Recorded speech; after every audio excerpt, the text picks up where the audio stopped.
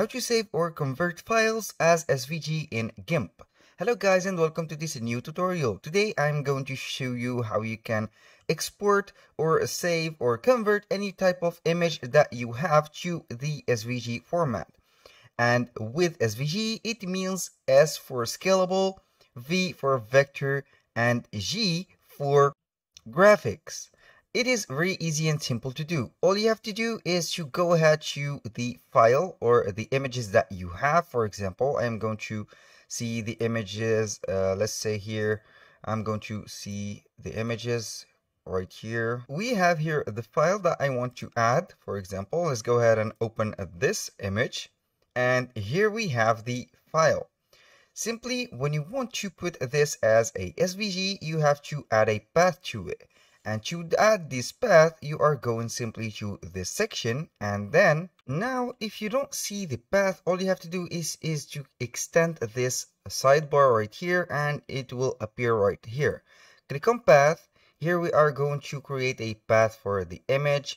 If you have something that you want to make some path for it, it is very easy. All you have to do is to go ahead right here onto the tools, and we see here the path. You are going to put the some path for example to this image, and then it will appear under the paths like that.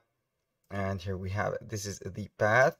Then when you have the path, it is very easy. You are going to simply click on export path here, and it will be exporting the file as an SVG. We are going simply to export path to SVG. Here we are going to put, for example, image path like that, and we are going to download it as SVG. And here we have it. For example, select a folder. I'm going to select this, and here we have it. We have the file selected as SVG. That was only the first step. Now we are going, or you are going to put the path and select only the path that you need from, for example, this example, an image, and for example, like that, are going to select this right path, and here we have it. Also with this one, make it a little curved, and then we are going to make something like that.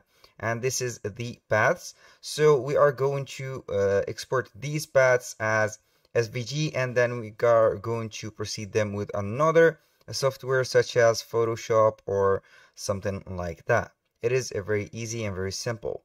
Now, that was all for today's video. Thank you guys for watching. I hope to see you soon on the next one.